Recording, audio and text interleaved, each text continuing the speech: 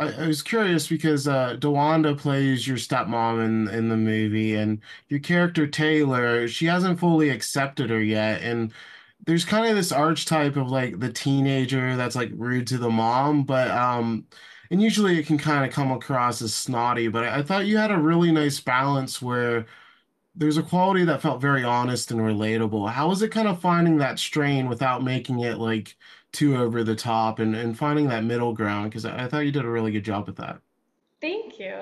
And for Taylor, when I was kind of finding the balance between the aggressiveness towards Jess, I think, she's a teenage girl who's going through a lot of changes with the move, and Jess is really becoming a big part of her life now, and they're all living together. And I think with that, it was just kind of Taylor has a lot of issues going on underneath that. You kind of see it with her biological mom, and you kind of see that, and kind of then when Alice goes missing, there's kind of this pressure that she's putting on herself, and this blame and this guilt. And so I think kind of finding those moments to see her as being kind of an innocent and young girl, but also having that aggressiveness. And your co-star Matthew, who plays Liam, he is just so funny. He's this like shithead neighbor that's hitting on you, and he has these fake drugs. He's trying to act way cooler than he is. Just hilarious scenes in the movie. How was it working with him? Because you played off him really well. Yeah, that was so much fun, and he is so funny, and those scenes together brought that kind of the comedy to the movie, I feel like. And I mean, the scenes in itself were so hilarious, and yeah, there was this nice that we could kind of play off of each other, and yeah, those were like the more lighthearted scenes, so it was definitely a lot of fun filming them. Was this the first horror movie that you've done? Yes, yes. How is that kind of experience of, seeing how the movie magic is done and seeing, how these terrifying films are actually made? Did it kind of demystify it? How was that experience? I think it was super cool. I feel like for this, we didn't have a lot of CGI. So, I mean, you see the bear beast right behind you. I mean, that was all real, and getting to see that and have that and to kind of bounce off of that and use that in scenes was super helpful. And I mean, it was just a lot of fun. It wasn't scary on set, but I mean, it was a lot of fun getting to see how everything works. And the actor that plays the Chauncey bear in the outfit, he's a nice former basketball player, and he just keeps playing these very wild creatures. How is that kind of disconnect of this very nice guy in this very scary suit and seeing him come in and out of the outfit? How is that as an actress?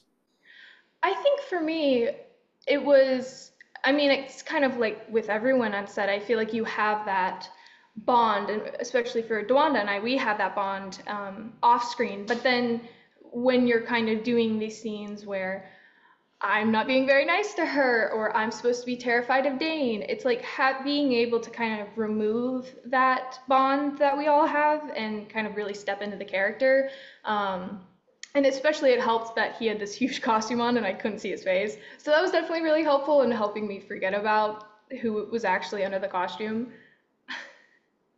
And they did such a great job with the giant bear at the end because like it's gruesome and it's such a departure because we see this cute little teddy bear throughout the film, and then it just turns into this huge monster. Do you remember your first reaction when you got to see the full extent of what the monster looked like? Because it's really an awesome design.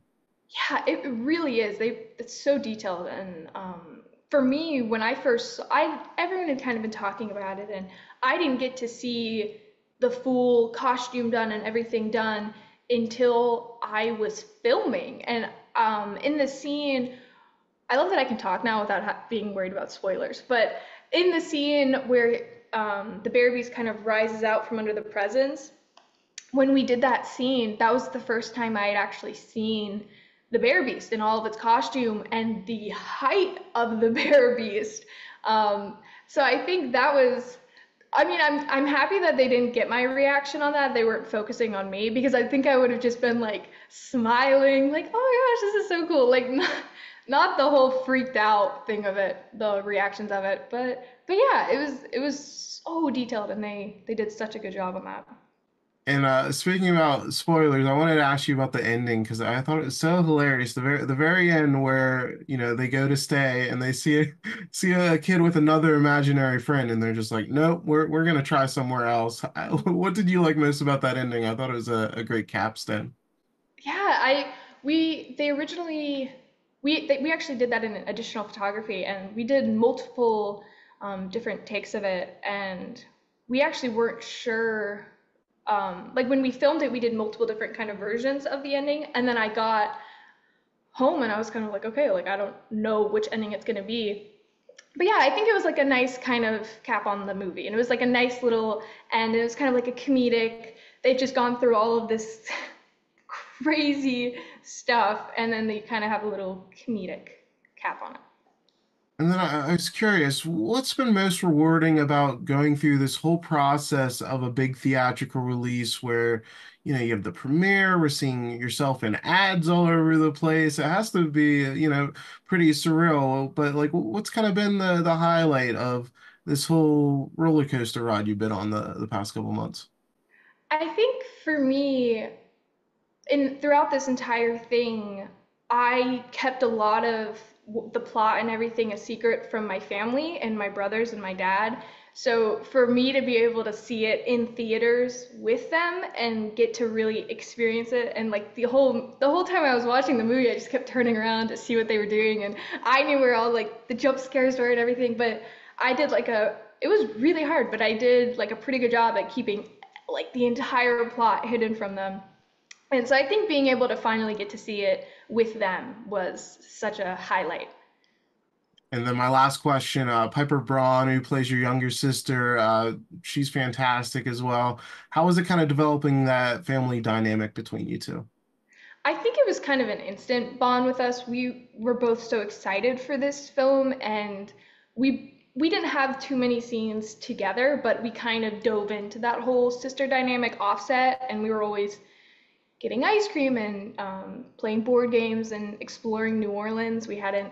This was our first time, both of us, in New Orleans. So yeah, we just had a lot of fun offset. I feel like, yeah.